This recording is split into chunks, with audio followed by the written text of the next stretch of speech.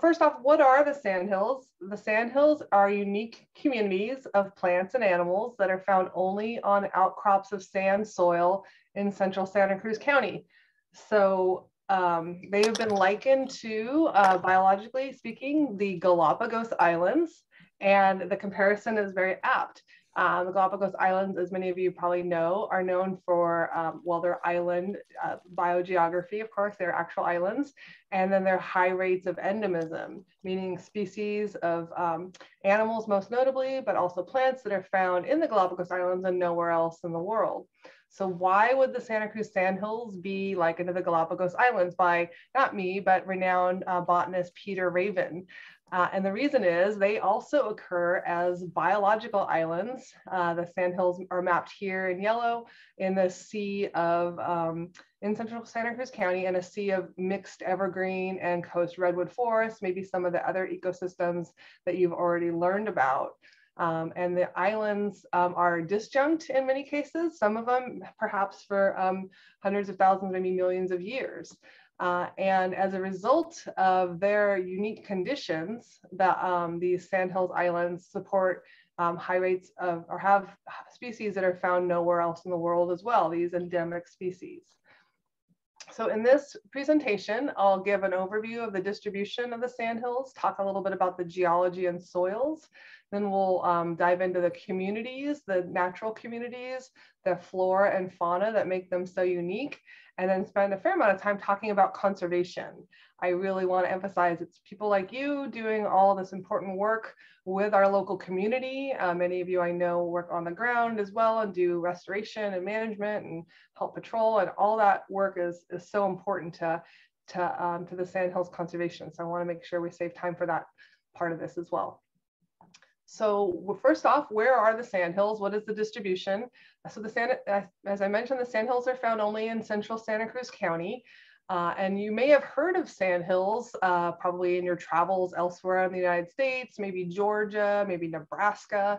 And those places are all have sandhills communities too. So when I say that these ones are found only in Santa Cruz County, we're talking about the Santa Cruz, or also known as Zayante sandhills.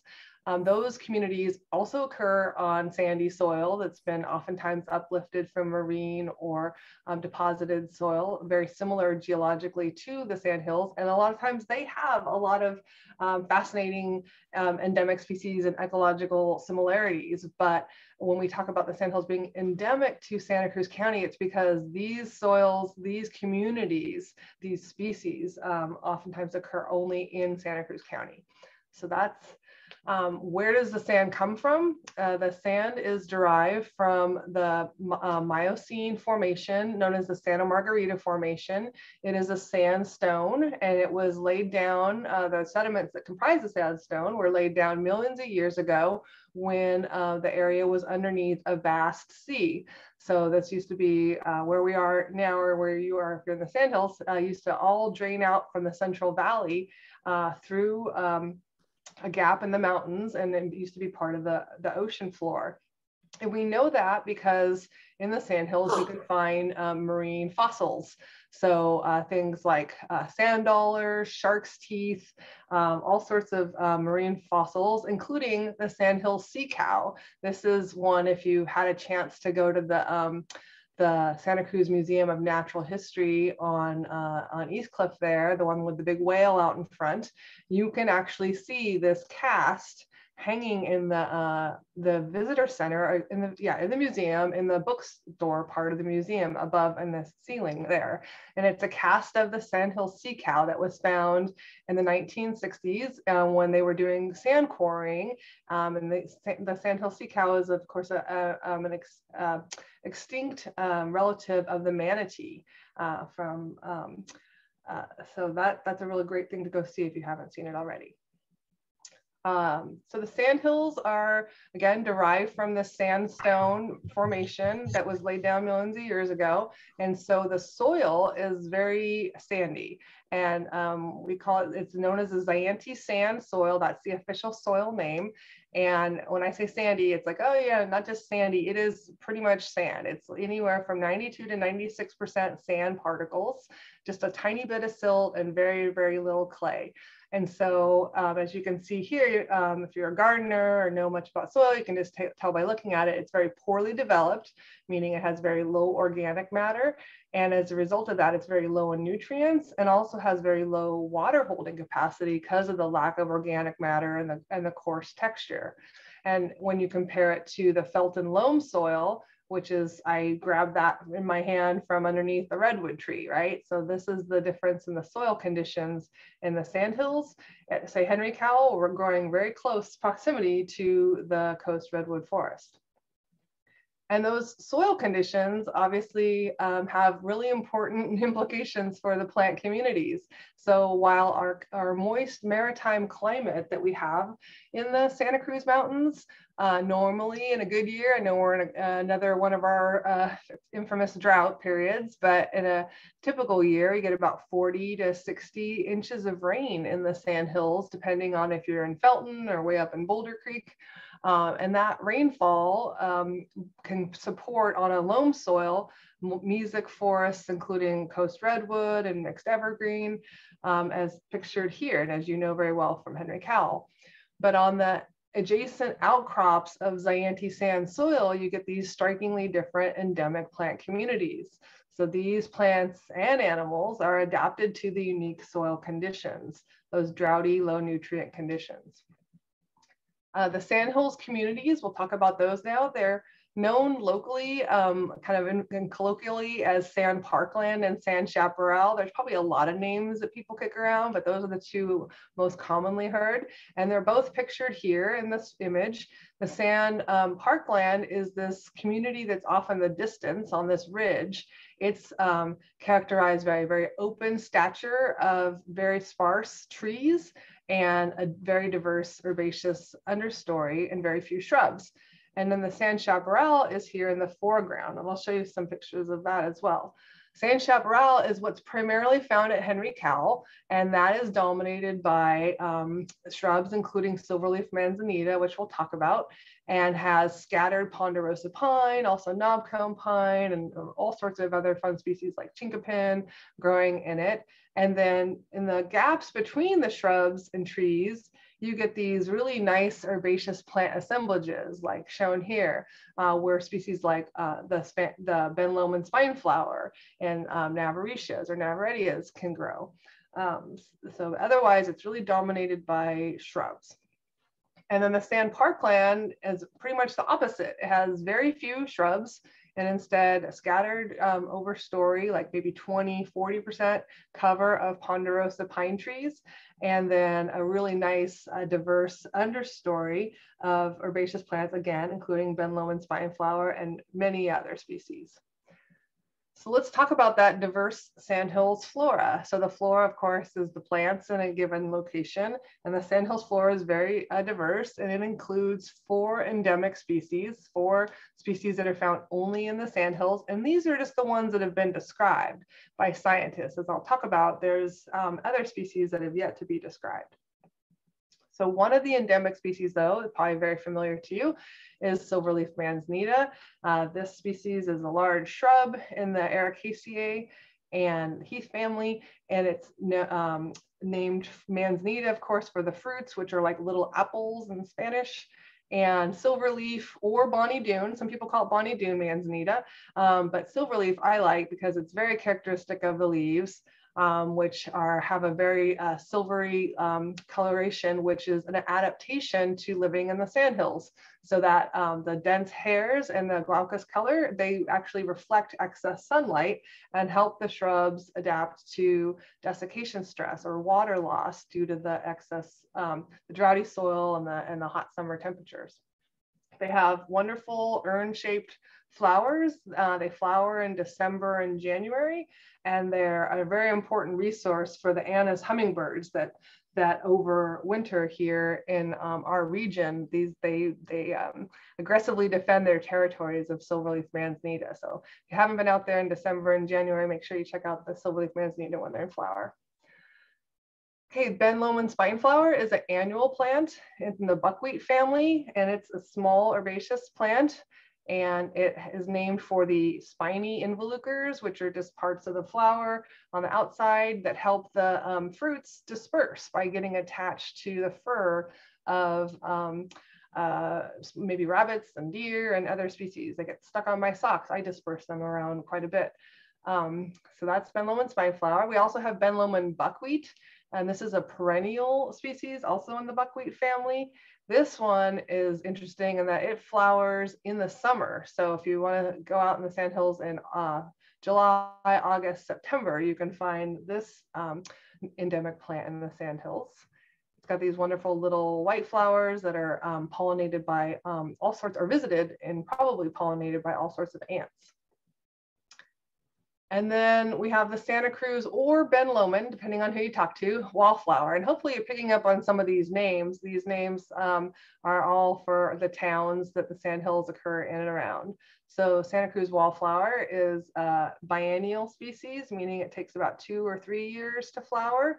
It's monocarpic, so it only flowers once and then dies. And it has these wonderful yellow mustard flowers. And wallflower, of course, is for the tall stature that they can take as long as they don't get browsed by deer. This is a typical wallflower, what they would look like. And here's what happens when they get browsed by deer. They can form a lot of different inflorescences. And Santa Cruz wallflowers are favorite of the Chalcedone checker spot butterfly, which is a butterfly you also see probably pretty commonly at Henry Cowell out in the chaparral in the spring. Likes to visit other species like Yerba Santa. So keep an eye out for that. Another species that's in the Sandhills that's not endemic and currently not recognized by the Jepson Manual, but is Santa Cruz monkeyflower. This is, now I should change that, it should be Diplocus rotanii, subspecies decurtatus. Monkeyflower, of course, because it's got the little monkey-like face in the flower. And these guys, decurtatus, means very short. These are your true belly plant of the sandhill. They get to be about 2 to 3 centimeters tall. So these are in those chaparral gaps, and you'll find it growing along the outer loop in the expansion area that Dylan mentioned. And then another species that's found in the sandhills but isn't endemic to the sandhills is Santa Cruz cypress. This is also found only in 5 locations in the entire world, one of which is in the Sandhills up in Bonnie Doon. If you have a chance to check out the Ecological Reserve, I would definitely recommend that. So in addition to the endemic species, the Sandhills have what we call disjunct populations of coastal species. So these are species that are primarily found immediately along the coast, what we call the coastal strand, like coastal scrub, coastal dune scrub communities, even rocky areas, and then also occur in the sandhills. And it kind of makes sense. They think they're at the beach. It's a sandy soil. It happens to be anywhere from 4 to 8 miles further inland than the normal occurrences for species like this California sea pink, Armeria marittima, and the Plumbaginacea. This is a herbaceous plant that you primarily find right along the coast. And there, the inflorescences are maybe, 8 to 10, 12 inches tall. And in the sandhills, they grow to be twice that height, about 2 feet tall. So maybe because they aren't as affected by the wind as they are, maybe also because over time, as they're separated from the ones along the coast, they might also be evolving. Another coastal disjunct is the coast Dudleya palmeri. This species occurs along the coast as well as at the base of ponderosa pine trees in the sandhills. What's more curious than the coastal disjuncts is the disjunct populations of montane species. These are species that are primarily found in the mountains and sometimes pretty far inland. So sandhills have pussy paws, Caloptridium monospermum, which primarily occurs in the Sierra Nevada mountains, excuse me, also the higher elevation areas of the Coast Range. But then the sandhills have populations that are highly disjunct from those other populations and occur much lower elevation too. The sandhills are about anywhere from 400, I think Henry Cowell has some of the lowest elevation sandhills, and then Bonnie Doon is up to about 1,200, maybe 1,400 feet elevation, whereas most of the pussy paws is between 3,000 and 6,000 feet. And this is a beautiful plant in the summer to see in flower. And then the ponderosa pines themselves are, of course, one of the most iconic disjunct species, montane disjunct species in the Sandhills. You know, most people are really shocked when they see the ponderosa pines growing in the Sandhills, and that's appropriate since they're typically found in the Sierra Nevada, northern coast range, somewhere between 3,000, 6,000 feet elevation, or we do have these maritime coast range ponderosa pine forests in the Mount Hamilton area and the Santa Lucia Mountains, but even those are minimum 3,000 feet elevation. And so these are much lower elevation and much closer to the coast. Right now, the taxonomy on this one keeps changing. I've heard people say it's actually Pinus benthamiana, which would be giving it a whole new species name after a botanist who did a lot of early work in this region, Bentham. But that keeps changing, so we'll keep tracking it. Okay, in the Sandhills, you probably have noticed this, the pines grow next to a lot of the coast live oak, which is a great resource for acorns. And then the acorn woodpeckers love to harvest those acorns and then store them in the soft wood of the ponderosa pine trees. So it's always fun to check out these granary trees. As I mentioned, some of the unique species are just sort of the tip of the iceberg, and there's other species that have yet to be described or could be evolving at least. One of them is California poppy, Schultzia californica. This species has a lot of unique species that are varieties that have yet to be described, but in the Sandhills, you probably have noticed they are very, instead of having bigger or oranger flowers, the flowers are very small. They tend to not have any orange at all. Although some do, and then they also have this really beautiful blue and purple leaf coloration. So the foliage is very colorful as opposed to orange flowers. We have tipless tidy tips in the Sandhills. This is tidy tips, if you know it, it's a grassland plant up and down the coast, and tidy tips typically have oops, I don't have a picture of it, sorry. They typically have white tips on the outer parts of these flowers, so that's why they're called tidy tips. But in the Sandhills, the flowers and inflorescence is entirely yellow and doesn't have the tips. We have a pseudonephalium in the Sandhills that's yet to be described. So that scientists, and I always marvel that, you know, scientists, there's just not as many people doing some of the taxonomic work that's required to describe species, but that one just hasn't been described. There's slender flowered gilia. This one doesn't key out according to most botanists' description to what it's described as in the, you know, the closest thing is Gilia tenuiflora, but it doesn't actually match that. So those are just some of there's actually other potential Sandhills endemics. Okay, so we'll move on now to talking about the fauna. That's the animal species that you'll find in the Sandhills. And there's at least 3 rare ones I'll talk about and some other unique species. Maybe you've heard by now about the Mount Herman June beetle. This species named again for another local community in our area, Mount Herman, right across from northern part of Henry Cowell. And it's the June beetle, of course, because these adult males, which is what you're seeing here. They fly around in June, June, July, August even, and to search for mates. The rest of the time, they're fossorial. They live underground, and they, you know, as eggs, and then larvae, and then as pupa. This is a female, actually, or they're flightless, the females, so they only come above ground just to mate with the males, and the males fly around and smell the pheromones at night.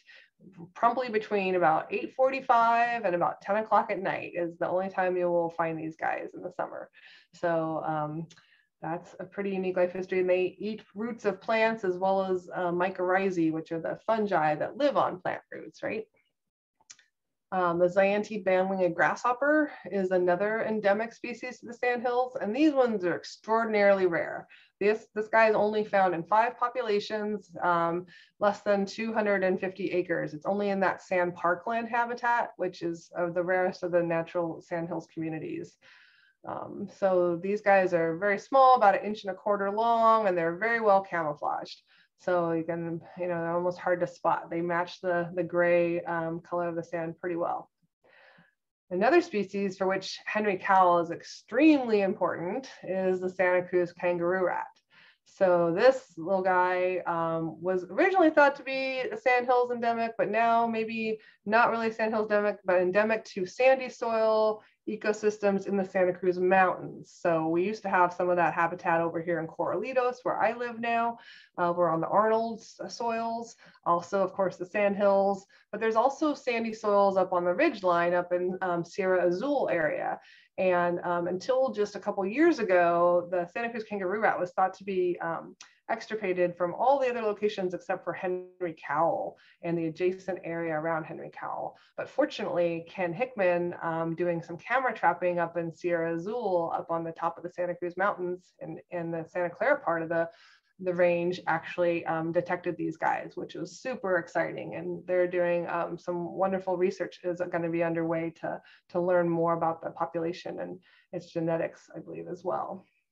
We'll talk more about K-rats a little later on in the conservation segment.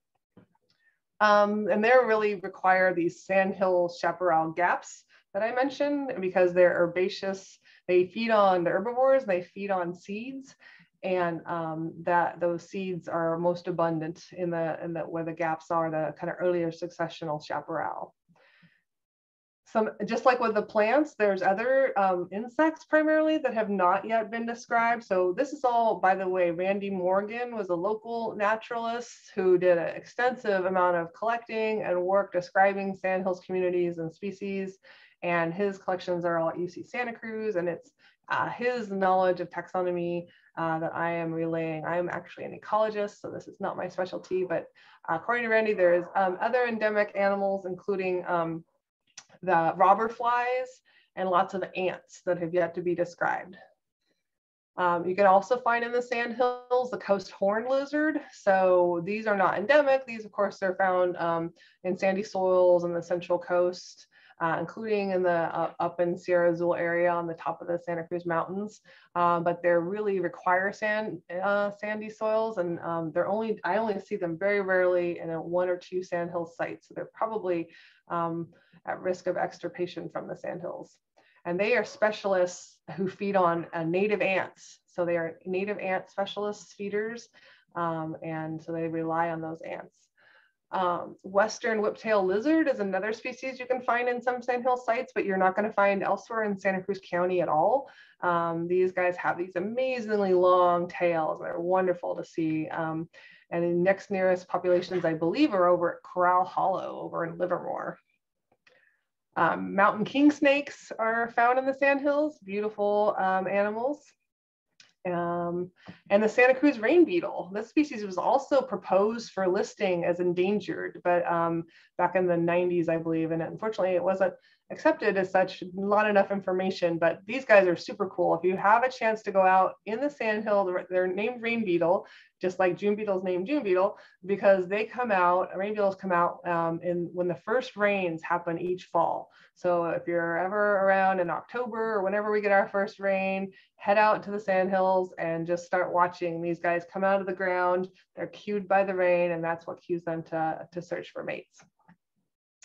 Another species that used to be found in the sandhills, but no more, unfortunately, is the greater roadrunner. So this makes sense, kind of sandy soils, kind of a deserty environment, very similar to what they still do occupy in other parts of the state. They were found in the sandhills until about the 60s, when, as we'll talk about, a lot of the development and associated impacts from that led to their extirpation. Okay, so let's talk about some of the conservation issues. So this table is a lot to digest, but just trying to make the point that sandhills endemic species are some of the rarest of species naturally. So they have a very small geographic range, meaning just Santa Cruz County. They have a very narrow habitat specificity, meaning within Santa Cruz County, they're only found on these islands of sand soil, which, by the way, I failed to mention, probably originally covered about 7,000 acres, and now we're down to about, depending on if you're counting every little bit of sandhills or just the high quality, between 3,000 and 4,000 acres of habitat remain. So the sandhill species are amongst your rarest of species naturally, and some, like the Ben Lomond wallflower and the Zandy benwing grasshopper and the kangaroo rat, are extremely rare because they also have very small populations. So unfortunately, they're naturally rare to begin with. And then we have seen habitat loss that has further imperiled these species. This is an old aerial image of Graham Hill Road going here. This is where the juvenile hall is right here, as you'll see shortly. So this is right where you crest the top and then drop down into Felton. And you can see, obviously, this is the Henry Cowell expansion area that Dylan was talking about. And there it is. I could update my aerial. It hasn't changed much since 2002, but you can see we got what changed. We went from having this wonderful patch of sandhills, chaparral, and sand parkland all here to having a very large sand mine and a juvenile hall and a whole community called Whispering Pines. Fortunately, we do still have the Henry Cowell expansion area. When you lose sandhills habitat, you fragment the remaining habitat. So here are some patches on either side of Mount Herman Road in 1943, shown in yellow. And then here's what's left of the sandhills habitat if you exclude the quarries and just focus on the intact habitat. You can see the remaining habitat is not only less, but it's also patchy and far apart, which presents issues for species like the kangaroo rat trying to recolonize some of the habitat that people are working to restore. 1994, the U.S. Fish and Wildlife Service listed as endangered the Ben Lomond spineflower and the Ben Lomond or Santa Cruz wallflower. And then 3 years later, they listed the Zayani bandwinged grasshopper and the Mount Herman June beetle. And those were both, especially the animal listing was super important for getting protection for the sandhills. As prior to that, that's when a lot of the habitat loss obviously occurred, and with the endangered protection, that does help ease some of that and kind of focus development elsewhere and at least provide mitigation for the development we do still need to do in the sandhills. Other species are listed as state endangered. The cypress and the wallflower are state endangered. The buckwheat and the manzanita are on the California rare plant list. And mentioned the Santa Cruz monkeyflower is also a watch list, and the coast horn lizard is a species of special concern. So there's some status, but then there's just a lot of other species in the sandhills that just don't have any special status. They're statusless. So it's fortunate that they get some protection from the other ones that do.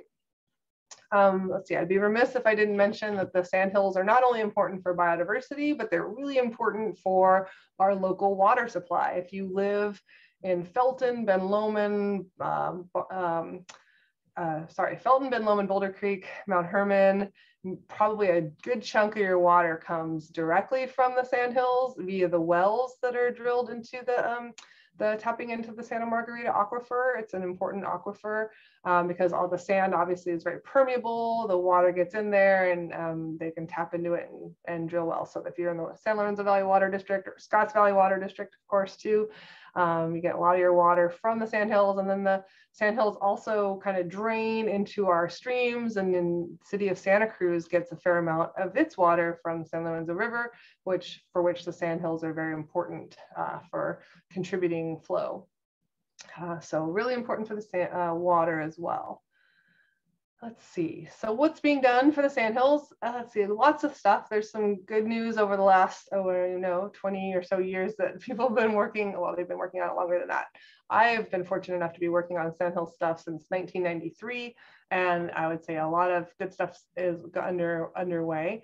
Dylan mentioned there's a resource, the Sandhills Conservation Management Plan was developed in 2004. A lot of people got together and synthesized available research and did a conservation planning project to identify the habitat that should be protected, and also recommended habitat management strategies for, which we'll talk more about, for some of the remaining important lands like the Henry Cowell and Henry Cowell Extension. And so the plan has been being implemented. Like the Land Trust of Santa Cruz County had a Save the Sandhills campaign. It's like an ongoing thing, but in 2006 they launched it, and they've saved over 600 acres of sandhills habitat, which may not sound like a lot, but it is a very highly parcelized area that the sandhills are in. So the parcels of habitat are very small. It takes a lot of transactions and a lot of effort to get 600 acres, and those are some really important parcels that they've protected. So You can see some of the lands here along Mount Herman Road, and they're buffering and expanding some and connecting some of the other protected lands. So really important protection effort underway there.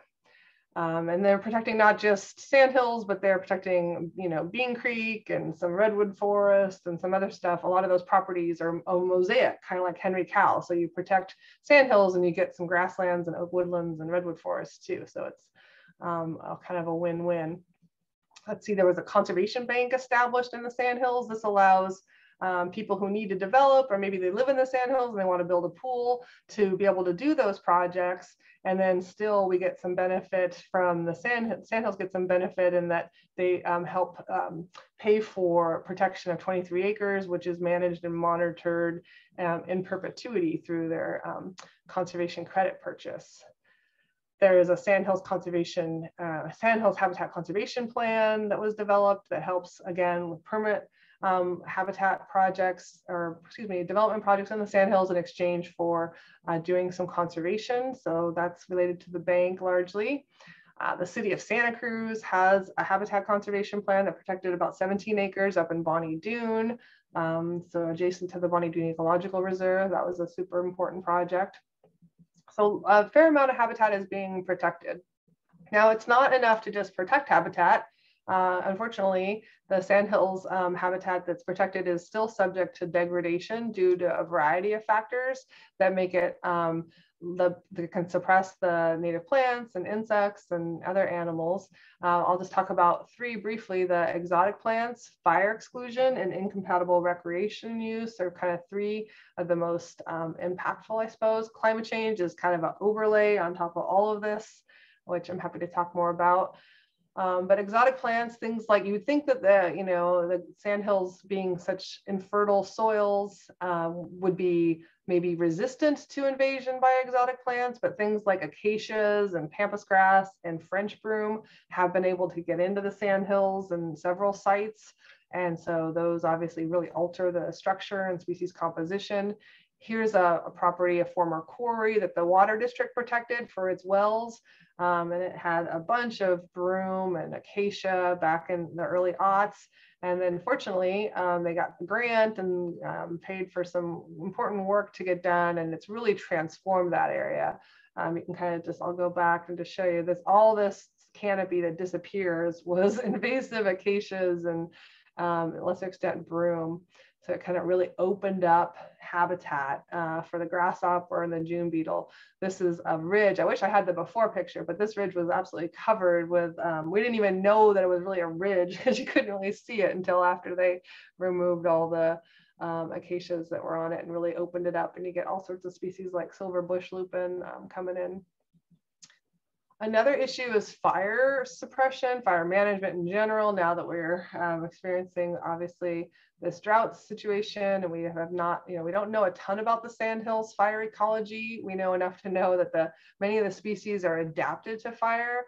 We don't know how frequent or how intense or everything about the fire regime, but there's just a lot of indication that many species require open sandy areas that are likely maintained by fire. So again, here's some dated aerial imagery. The top is Bonnie Dune and in 1940, and Henry Cowell expansion parcel in 1940. And then here it was in 1997, both of those. This one hasn't changed that much, of course. And you can see that the amount of open sandy habitat, the white in those images, has gone way down. And that's as the shrub canopies expand and grow dense, we lose the open habitat. Here's kind of what it looks like on the ground. This was the Bonnie Dune Ecological Reserve before the Martin fire and then before the CZU fire. So it was just a wall of silverleaf manzanita. But we need these gaps in the chaparral to have the early successional species like the Ben Lomond spineflower and the Santa Cruz kangaroo rat, which I mentioned. And so going into the Martin fire, the kangaroo rat was known in 1984 from 4 locations: Bonnie Dune, the Olympia whale field in Felton area, Henry Cowell, and then Gray Whale Ranch. But unfortunately, when it was resurveyed in 2003, it was only found, or 2001, it was only found at Henry Cowell. So that's where we thought it was the last known location. And as I mentioned, they've since found it up on Skyline. So that's good news. But fire exclusion was implicated as a primary driver. There's other drivers for Santa Cruz kangaroo rat. People living in and amongst the sandhills with cats. People oftentimes report, oh, my cat brings those home. So obviously they're not very compatible with things like that. But even some of these areas that are away from development, we lost the K-rat probably because the habitat closed in and became no longer suitable. In 2008, the Martin Fire first burned Bonnie Doon. This is the Moon Rocks. You may be familiar with this is Martin Road. So that really opened up the habitat. We were all hopeful that maybe the K-rats were there, that just at below detectable levels.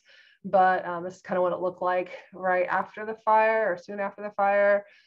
This is what it looked like, I think, the year after, 2 years maybe. Just absolutely wonderful wildflower blooms and great early successional species. And then the Santa Cruz cypress, it was super important for them. Those are closed cone conifers. They're closed cone species that requires the fire to open up the cones, release the seeds, and also create the bare mineral soil conditions that the seedlings require, also create the open canopy that the trees require to grow and have enough light. So kind of that's their cycle, right? So that Martin Fire was super important for reestablishing Santa Cruz cypress, even though it didn't establish or didn't expand habitat, unfortunately, for the Santa Cruz kangaroo rat.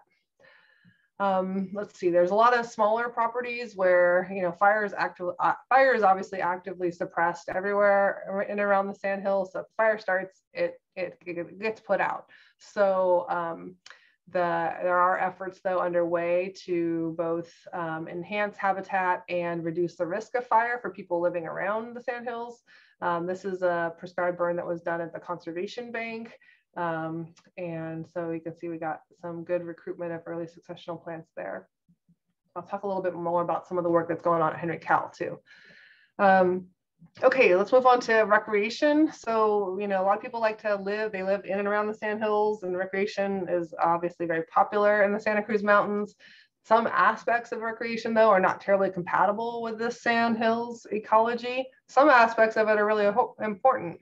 This is the Quail Hollow Quarry conservation areas. These are 120 acre set aside to mitigate this mine in the middle. So these are important areas. And you can see just, these are the parcels in red I'm showing. You can see just how densely developed the area around it is. And all the folks that live in these neighborhoods love to walk into the sandhills habitat and explore. Back in the day, I could thankfully I can say now there is no more off-highway vehicle use in the sandhills. But when I first started doing research and management projects in the sandhills, it was very there were a few sites that were used pretty actively. Same thing with equestrian use. Some sites obviously still are open to equestrian use, but it used to be pretty impactful. You get the sand just doesn't hold up. It doesn't support vegetation very readily, and the trails kind of get wider and wider and wider, and you get these ridge tops kind of flattening out. So it's, yeah. And then the other one that kind of came on in the early aughts was the mountain bikes discovered the Henry Cowell expansion area.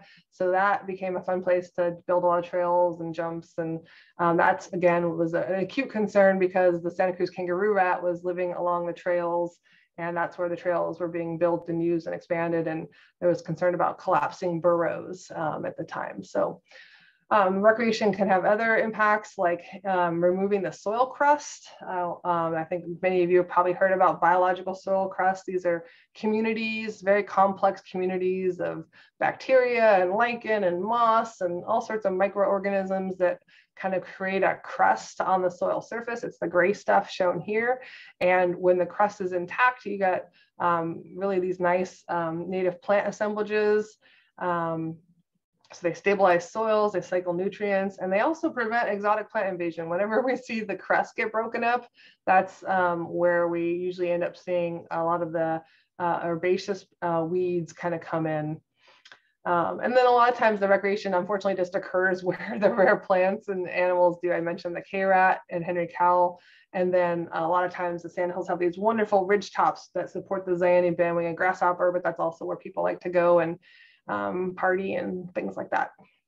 And then the sandhills are also really susceptible to erosion impacts because some of them, not so much Henry Cowell, though some places probably, but some of the sandhills are very, very steep. Like these pictures are not exaggerating the steepness. It's over 50%, 60% or more slope. But the good news is when you remove the recreation, which is what happened at the Quail Hollow quarry areas, you can see the disturbed areas get rapidly recolonized by the native plants. They come back in on their own. You don't even have to seed them or anything. They're adapted to disturbance. So, we're actually kind of learning that some of this disturbance is actually a good thing for keeping open habitat. If we don't have some amount of use, we can lose some of that open habitat. Okay, so what are some other things that are going on besides habitat management? We got education and outreach work, tons of people doing stuff. We got a website, we got the Henry Cowell Visitor Center, that was super awesome. We got, well, 2 visitor centers. We got the actual visitor center in the park, and then the mobile visitor center and the campground have done a huge amount to increase awareness about the sandhills. There's the Natural History Museum does a program for school kids. Boy, I could go on and on. There's lots going on. What work you guys are doing, I'm sure your hikes and walks and wildflower walks and stuff are all really doing a lot to get the word out, including through this website that I monitor. We get pinged all the time about people trying to do stuff for the sandhills, so that's great. Yeah, like I said, we have these wildflower walks. I'm sure you guys host them as well. That helps a lot. Let's see. So tell you a little bit about Henry Cowell a little bit more, and then so this map I'm showing here is from the Conservation Planning Project, where we prioritize sandhills habitat based on a variety of factors that can influence its conservation value long-term, like its size, its integrity, which is kind of like how much is it impacted by roads and activities that degrade habitat, and also its diversity. So we collected a bunch of information about which species are in which of these patches. And so the darker the color, the more and higher conservation value the patch. And so here you can see we got Henry Cowell sandhills, the original Henry Cowell plus the extension in Gray Whale Ranch. If you ever go over there, part of Wilder, and this is Bonnie Dune. These are some of our biggest, most important patches, as well as the area around the quarry. So Henry Cowell, let's see, 516 acres of sandhills habitat. Depending on, I guess, who's mapped and what you're calling sandhills. There's always a little bit of a gray area there. I think I noticed you guys had slightly different mapping than I use. But anyway, lots of great habitat in the park and in the expansion, which is in the north of Eagle Creek there. Let's see, we ranked it as a tier 1 sandhills habitat. There's 8 acres of sand parkland just as you come out of Eagle Creek on the trail there. It's a very small patch, but there is some sand parkland, but all the rest is really great sandhill chaparral. Most of the sandhills expansion is exquisite, and I've heard it's like one of the last places that the Roadrunner was seen. So it's a wonderful place. It's far away from, not far away, but it's relatively intact and away from residential development. Second largest patch, highest integrity, and again, one of the last 2 known populations the Santa Cruz kangaroo at. So super, super important for long-term persistence of sandhill species. Let's see, this is some maps that probably look really old and dated because they are, because this is the observation deck campground over here, You can see the vegetation has changed a lot thanks to all the work that the resource crew has been doing out there to try to reintroduce fire into the landscape. I'm sure Portia and Tim and those folks are hopefully telling you guys much more about that and their work over the last decade or so to manage the site, to basically undo the effects of a natural succession from suppressing the fire. So there's also work to do erosion, which I'll show you. Probably maybe might predate some of you. This was like an old road through the Henry Cowell expansion. And then it got very channelized and the water couldn't get out, and it just kept down cutting. And they got a lot of trail use when the people discovered it. And so state parks went in and kind of recontoured that, got the water off the, kept it from channel. And I actually haven't closed off that trail, so that area doesn't get as much use anymore. So it's part of an important restoration project. Like I said, they do a lot of burning. They have a whole series of burns going on. To keep it safe, they have to crush the vegetation, either lop it and lay it down, or these days they're using dozers, which is pretty dramatic, but then they can come in and burn it in a safe way that's safe for the community, and get better coverage for the fire. It burns more and kind of burns up the litter everywhere. So this is an area that's, I think, Tim Highland over there, an area with the bush poppies coming in after the fire. So get a lot of fire followers coming in. And then the silverleaf manzanita went crazy in the area, I think, just south of Eagle Creek here. Let's see. So there's been the research going on the kangaroo rats, on and off, different students typically kind of monitoring them. As I mentioned, I got to get the details, but a big grant was just awarded to do more work with these guys. So hopefully they'll have a brighter future. This is some data that a UCSC student collected showing where they are. So you can kind of, if this is the juvenile hall parking lot, this is down in Eagle Creek here. So you can see all the red are the locations where they are mostly along trails that she set her trap lines. And the good news was, and you probably know this, but when they did the burn south of Eagle Creek near the campground, they actually got K-rats that hadn't been observed there before, but were trapped later. So that's super encouraging that this burning is actually going to help expand their population, which is otherwise very vulnerable to extirpation or extinction due to its small size. Okay, so with that, I probably told you way more than you want to hear in one night, but hopefully I just encourage you to continue to do all your work and get to know the Sandhills. Just to recap, they're high rates of endemism, again, the species we know and the species we haven't even described yet. They're inordinate diversity, lots of species that I didn't get to talk about, rare plants. And then they're really extraordinary rarity. I always laugh at Galapagos are very near and dear to everyone, I'm sure, but they're 1.7 million acres, and the Sandhills originally 7,000 acres, and we're down to about 3 or 4. So they got to be one of the rare ecosystems. So, all right, and thank you for all your work to think globally, act locally, and do what you can as part of your docent work and other activities at the park.